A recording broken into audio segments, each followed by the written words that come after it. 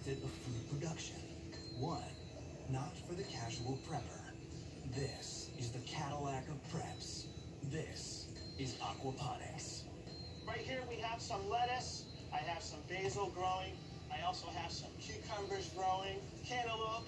I have some onions. I have some celery. I have Swiss chard back here. In aquaponic systems, fish and plants are grown together in a closed environment where the fish waste is converted into food for the plants. The fish excrete waste and ammonia into the water. That water is pumped into the grow beds where bacteria convert the waste into nitrates, which the plants use as fertilizer.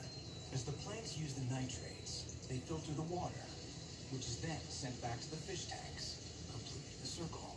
The water gets pumped from the fish tanks, comes in here, and this one trough up here, we've got water hyacinth, and in here we've got duckweed.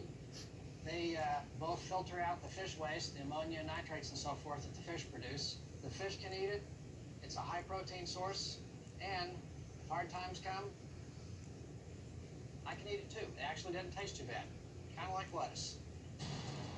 Aquaponic systems rely on creating a delicate balance of nutrients, which is a challenge to maintain, even for experienced preppers.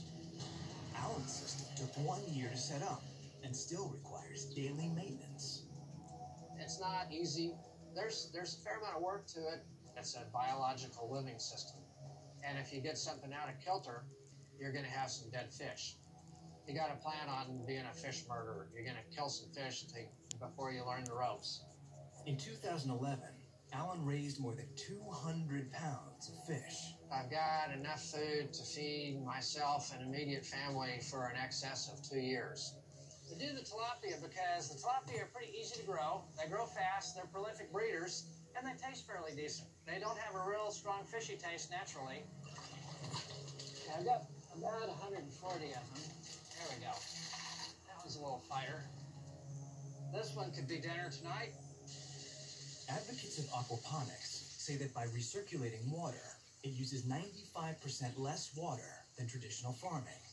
But to have enough for himself, his wife, 2 children, and all his fish after Doomsday, Alan's been banking a reserve supply. The poop hits the fan. I've got 3,000 gallons of water storage capacity now.